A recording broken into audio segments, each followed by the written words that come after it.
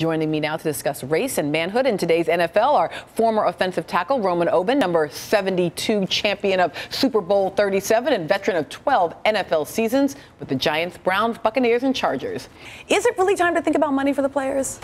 I think in the rare case that it prevents a future, let's say, the combine to get scrutinized for any things that you did in college. Let's say when Johnny Manziel goes to the combine eventually. Cam Newton in college, I think he stole a laptop and was scrutinized for that. So in the rare case that it prevents that hardship case where a person might want to go outside the traditional means and get paid financially. But I think we need to stop having this conversation about life's not fair because these big businesses and corporations and benefit and these poor little kids are getting exploited. Most kids aren't going to get drafted. Most of them will get the value of a college education and go on and become productive members of society. So I remember Kevin Ware got injured at Louisville. I'm a Louisville grad, and everyone starts saying, well, these guys should get paid. So what if he doesn't come back? He still has to graduate with a Louisville degree and still go on and with the rest of his life. A lot of people come on and they blame the entity or blame the league. The league's not. No, the league is doing a lot. You can't save an entire generation, but player engagement, there's programs. Players can take classes at Harvard and get certifications, business entrepreneurship programs. So if you come in valuing yourself as a commodity because you're only going to play 3.5 years, that's the average, you know what's going to happen at the end. So you're preparing for that. I took graduate courses during my career so I can prepare for life after football. So I'm not blaming the NFL for what happens, good or bad, after football's over.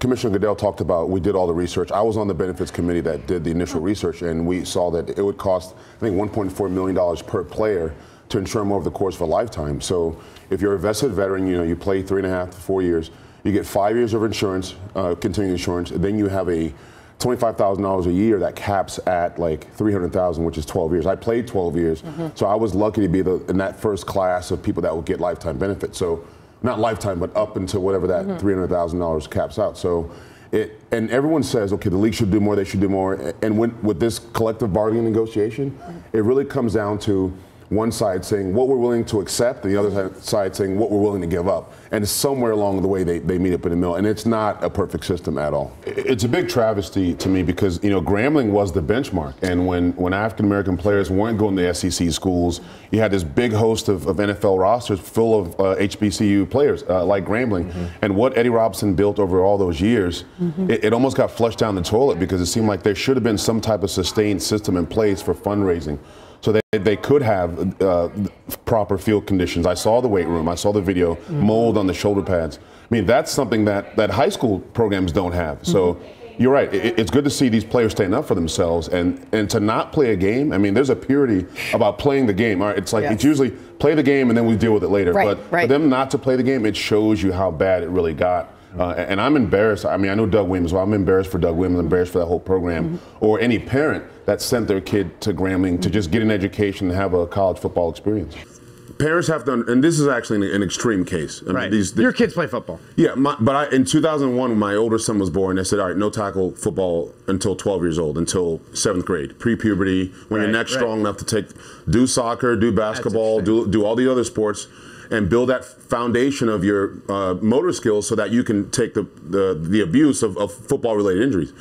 This was before all 2001. Yeah, that was just a common sense kind of thing. That wasn't you were reading the research and you played the game. And most guys like me that played aren't yelling and screaming dads. They're not. They're like Tony Dungy. They're folding their arms. They're encouraging because they know how hard it is. But parents have to understand, like, why do you put your kids in football or any sport? Teamwork, setting goals, learning how to deal with adversity, not for an end result. Because your 8-year-old kid probably won't make it past high school anyway. That's right. Where do you stand, and have you seen any change in where you stand? Well, I had to read about the facts. I had to read and understand what the name really meant. And there's this word, brand equity. And I think Daniel Snyder has really stood on the line of brand equity and protecting the brand.